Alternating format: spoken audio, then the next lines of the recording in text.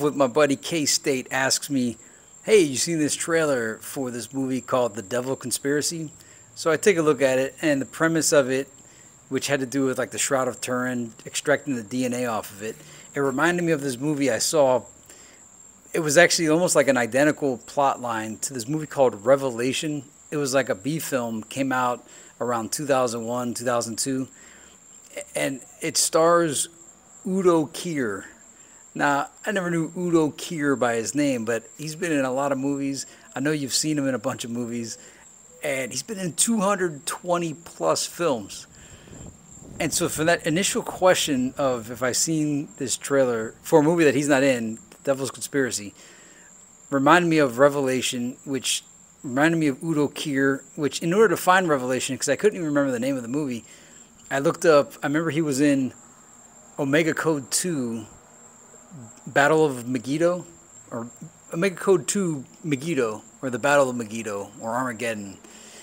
Regardless, that movie was wild, and just Udo Kier. So then I looked up his filmography, and because I wondered, I was like, well, how come Udo Kier isn't like a household name if he's made 220 plus movies? Like, why is he not part of Hollywood? Like, when you look up most films people have been in, he's not on the top 10 list, even though there's people with 99 films, 100 something.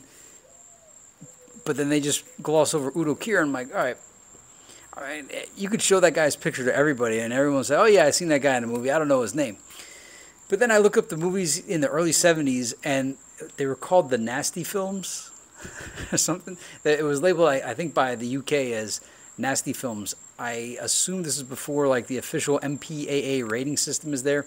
So anyway, long story short, the early films of Udo Kier all deal somewhat with Western esotericism, which is the most polite word I can use for it. And then I show this to a buddy of mine. Yeah, I'll call him the rock star. That's his nickname. And I forgot what he says, but whatever he told me, it made me think of Martin Luther. Not Martin Luther King, but Martin Luther from the Reformation, the guy that started the Reformation. And I sat back and I was like, who was behind Martin Luther? How could one guy basically disrupt Western civilization forever after? And because he's not really, I mean, everybody knows Martin Luther King, and some know Martin Luther, but his historical significance is tremendous. It is colossal in terms of Western civ. And yet he's not even like on the top 10 that you hear about. But in my position, in my view, Martin Luther is a top 5 most influential in Western civilization history. So then I start to look it up. Like, all right, how did one man? He's like Jesus the man and Moses combined into one. When you think about it. How did one guy, one monk, take down? Well, he didn't take down the entirety of the Catholic Church, but he single-handedly devastated the world, the entirety of the worldview of the West. One guy with no army. So I'm like, all right, there's got to be something deeper here. What is it?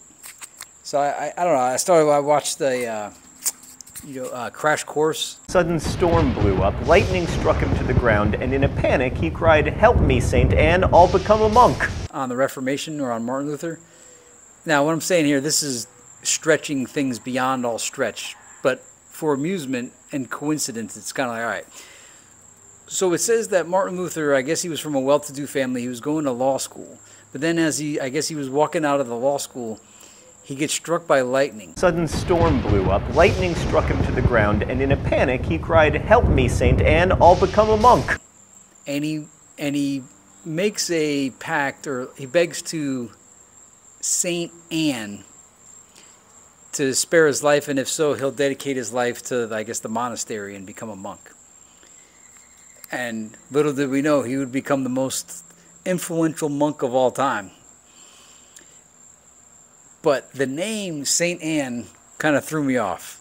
So I didn't know this, and you probably didn't know this. Saint Anne is Jesus's grandmother, so the mother of Mary. Never knew that. It's pretty interesting. Like, hey, who's Jesus' grandmother? Oh, Saint Anne.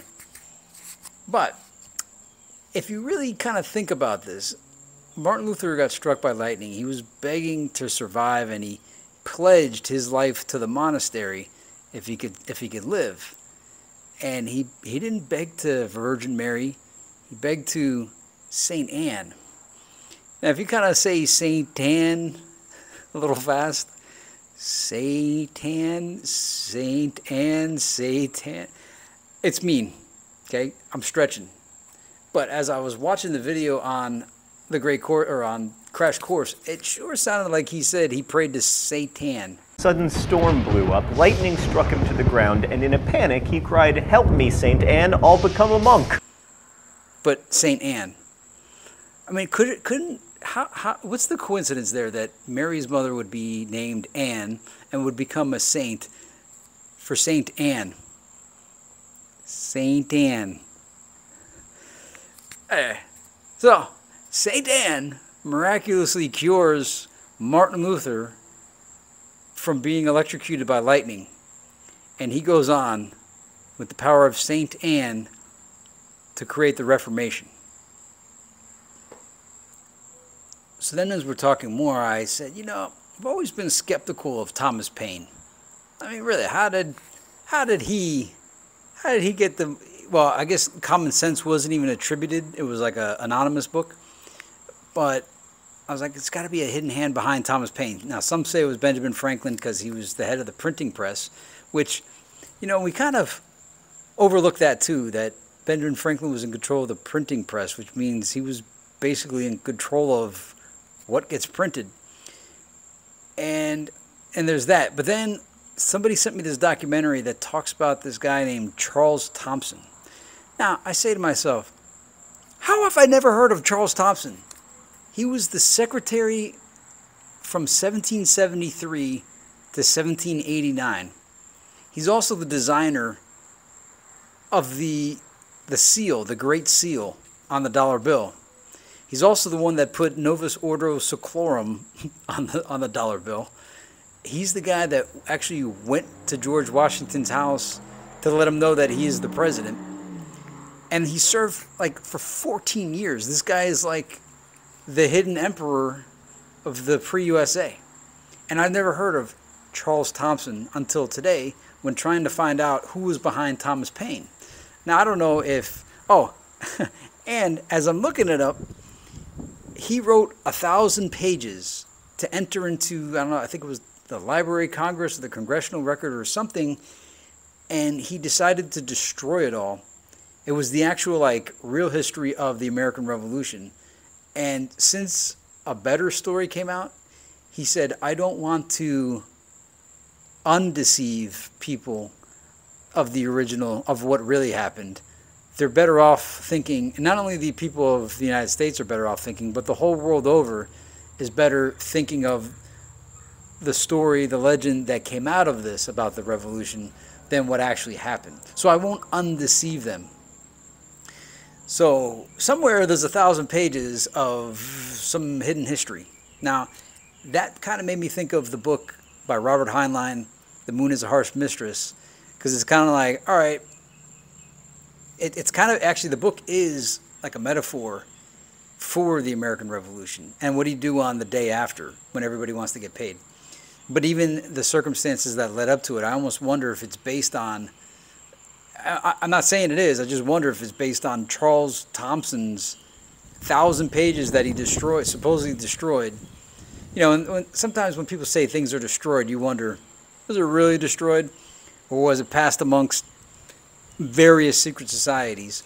So for instance, the burning of the library at Alexandria. It's like, did they really burn it down, or is everything that was at the library at Alexandria in the Vatican basement right now?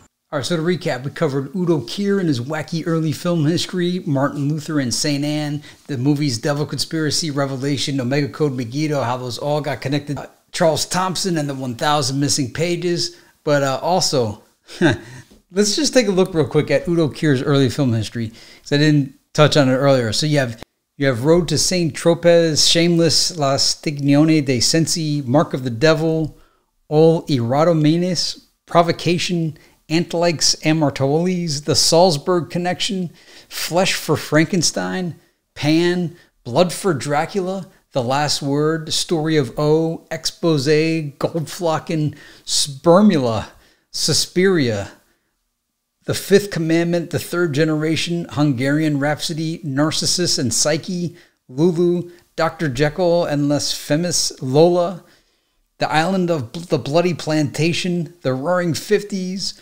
Moscow on the Hudson, The Invincible, Seduction, The Cruel Woman, Egomania, Epidemic. So pretty bizarre. Anyway, thanks for watching this episode. I hope it provided some kind of entertaining enlightenment for you. It was just a wacky morning where one thing led to another and the Wikipedia rabbit hole ensued.